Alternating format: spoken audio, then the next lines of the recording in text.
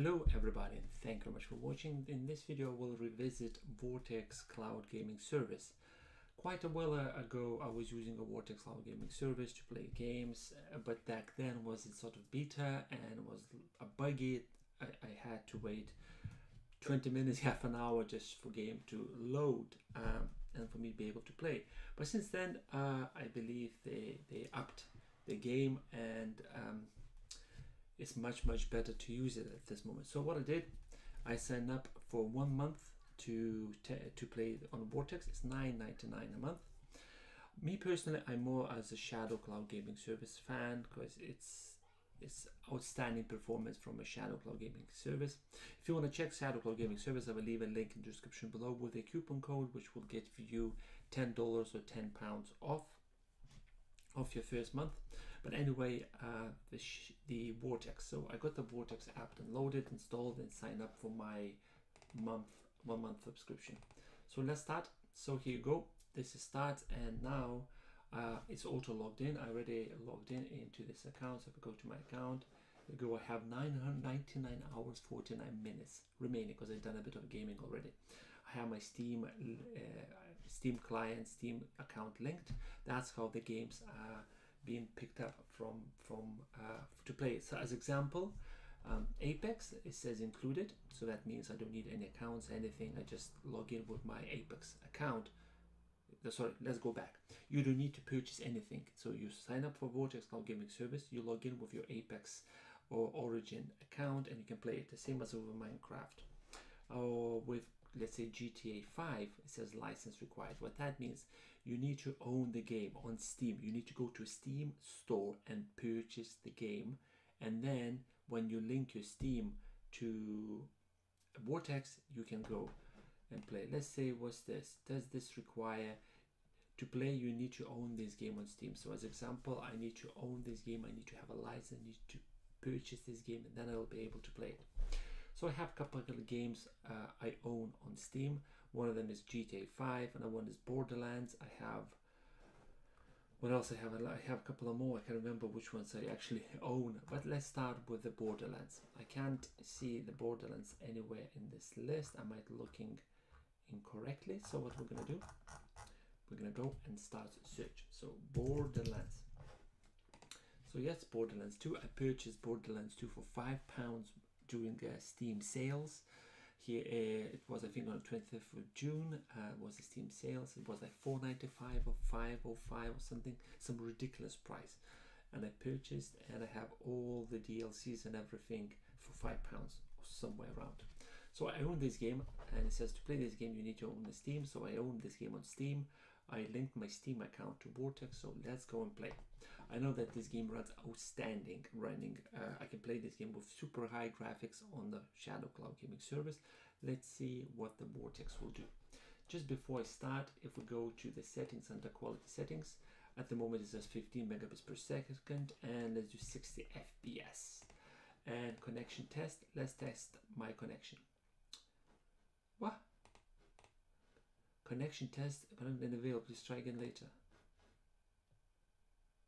Okay, so we're not gonna run a connection test, we're just gonna jump in straight into the game. Let's find Borderlands again. Borderlands. Before I start the game, I'm using a Microsoft Designer keyboard, Bluetooth Microsoft Designer keyboard, and a Bluetooth Microsoft Designer mouse. And everything's connected to my Note 9. It's over Wi-Fi. I do not have Ethernet connected to my DeX. It's over Wi-Fi. And I'm using my Pixel 1 to record internal audio, which just got locked. So it's still recording. That's great. So let's start. One thing I noticed before recording this, and I was testing this out, loading speed, it's way faster than it used to be. To start the game from clicking, I've already done that. Okay, so what we're gonna do now, I'm gonna use my Note 9 to connect to my Gmail, and I need to authenticate Steam again, which I already did and already played. So, okay, GMTQ3. So authenticate. Remember this PC? Yes. It's asking me to authenticate again. Anyway, if I'm gonna do this every time, then it's a bit of bummer.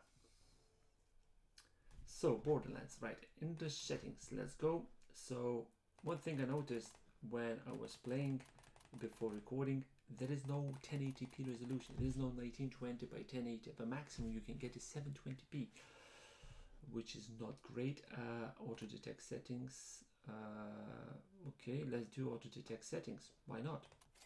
Maybe this one will do 1080p. So the game is loading. And yes, the loading of the game and starting the gaming on Vortex is much faster than it used to be. But sadly, from what I'm looking now, it doesn't really levels the negative and positive opinion, basically my opinion about this.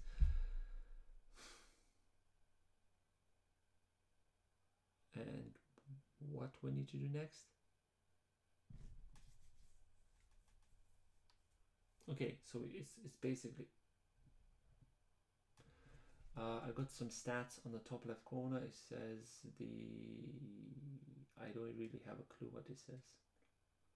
Audio decoding latency 131, video decoding latency between 0 and -1. Transmitted traffic 0.46 kilobits per second. Package lost, non-package lost. Okay, receiving traffic 0 megabits per second. So great. I was able to play this game before recording, and now I can't. So let's close the game. Performance not that great. Send, and let's start again.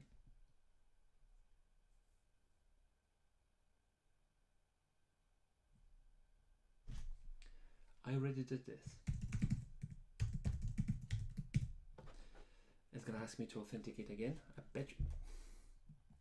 With ShadowPC cloud gaming service, it's £26 British pounds a month here in UK, but believe me, it's worth it if you're gonna get all the time this kind of thing. 62 QVP. Remember, yes, remember this PC. Let's try play again. Imagine you need to do this when you actually mobile. I mean, you have your phone, you have something like this, you have a phone inside here, and you're going and playing, and it's asking you to authenticate Steam again. We're just gonna jump straight into play and see what's gonna happen.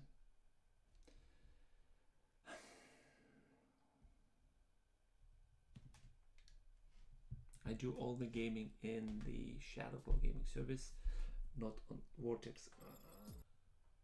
Okay, we have something. Let me, while it's loading, very laggy. Let me check if the sound has been recorded. That's fine. Graphics doesn't look that good, to be honest. Okay, the letters are very pixelated. Okay. Okay. Let's wait and see what's going to happen. Searching for downloadable content. It's probably trying to get all the DLCs that I bought downloaded and ready for me to play. Okay, we're in. Continue. Graphics are very, very bad. 720p on the low res. Okay, as you can see, there is a mouse pointer, which is, to be honest, don't really bad. It's not like distracts me or something. Well, it will possibly distract me gaming, but right, one thing, mouse inputs detected, that's fine. All right, let's go kill some bully monks. So I'm like, whoa, what's this?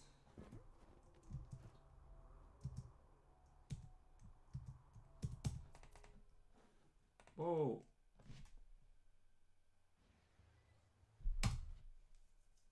What the hell? Right. Okay. I can do. As you, right. You see there, top left corner, top left corner. I hope you can see. I hope my screen recording thing is recording. You see there is a like a gray box behind it. So it means any button that I press, like space or etc., it's just gonna activate that menu.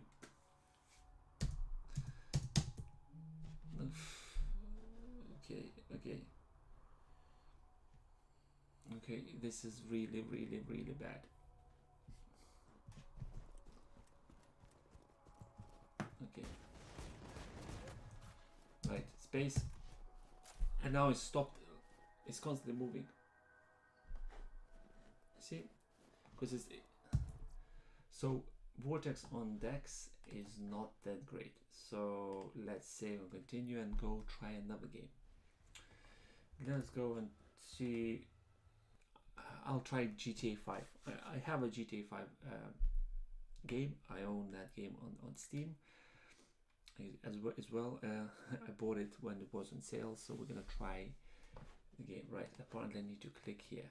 Okay. Okay, performance rubbish. Rubbish performance. Okay, let's go back. GTA 5. Let's see how GTA 5 will work. So press play. So it's loading a machine, synchronize machine state. Okay, this is okay. Let's do this again. So that's going. My inbox basically in Gmail is all filled with me just getting the Steam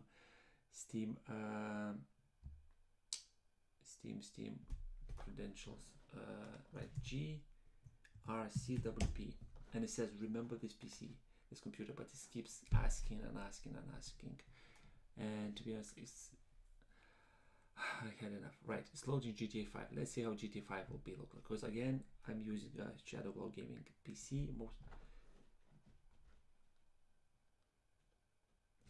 Right, this thing, last time I played GTA 5 inside Vortex was about maybe 5 months ago. Why is telling me this? It means I shut down GTA 5 incorrectly 5 months ago, but between that time and now I was enable cloud, yes,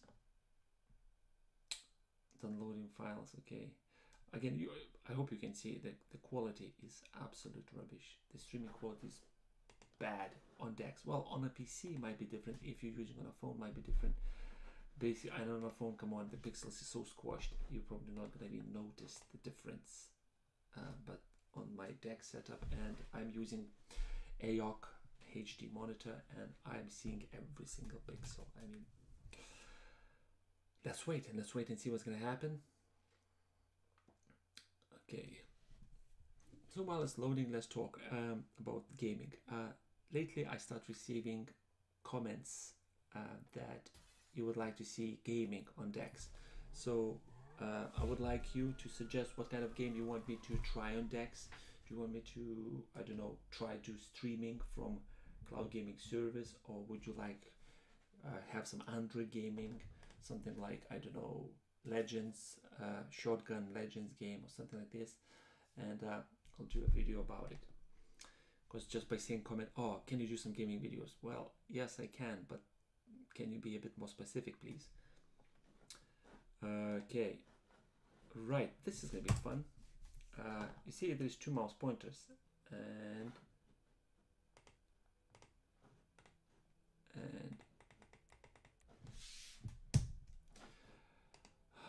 my god, such a rubbish thing. I'm not gonna even try. I mean, I'm going to see how to cancel.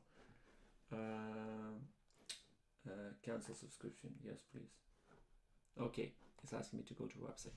Right, I'm gonna cancel subscription. I literally paid $10 before recording this video, and I'm already regretting. If you want to play casual gaming and you don't really care about the graphics or something, and you play with a controller, which actually I need to try. Let's see if I get the controller working. Let me go back into Borderlands. Let's try with controller. Borderlands. Let's go into there and press game. Oh no, he's gonna ask me Steam account again. Oh great, let's get that ready. So you're on a mobile, right? You hold the phone in here like this, and it says activate your Steam account. You like, you go in email. You want a game, you want to jump in game and start going, looting, killing, and etc.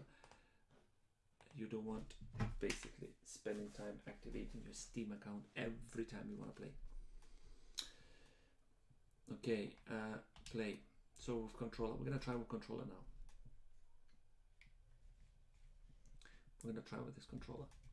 This is, by the way, Xbox One Bluetooth controller with Shadow phone mount, and it's got like this metal thing, which is you can like rest it, and it's brilliant. Okay, yeah. So let's try with the controller. Let's see how controller will work. Yes, searching for downloadable content. I'm really regretting spending $10 on this now. Great. Great, come on. Okay, continue. Let's see how it goes. Okay, let's go. So, quality again, not the greatest. So let's check. Okay, I just threw a grenade. Shoot.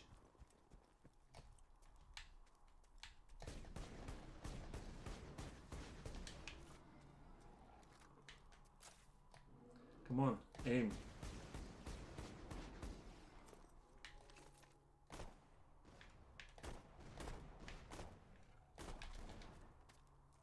They are coming to kill me now.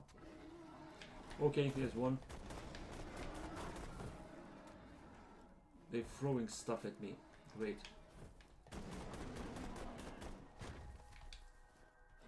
And very slow in reloading.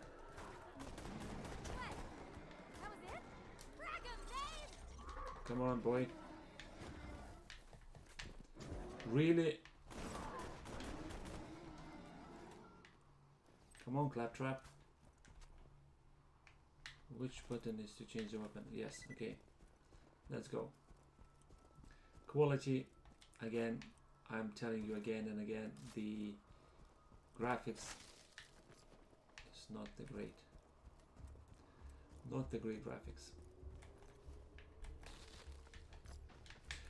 Okay, let's go here. One thing while I'm playing this, downside with ShadowPC at this moment is storage.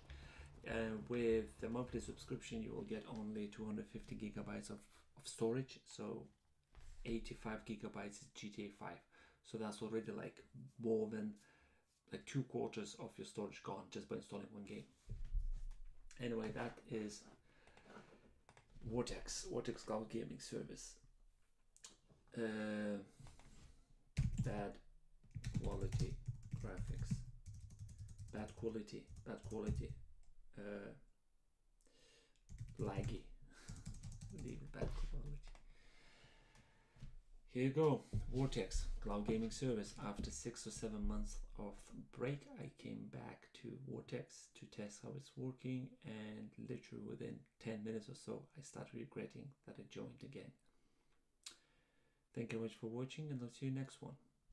Goodbye.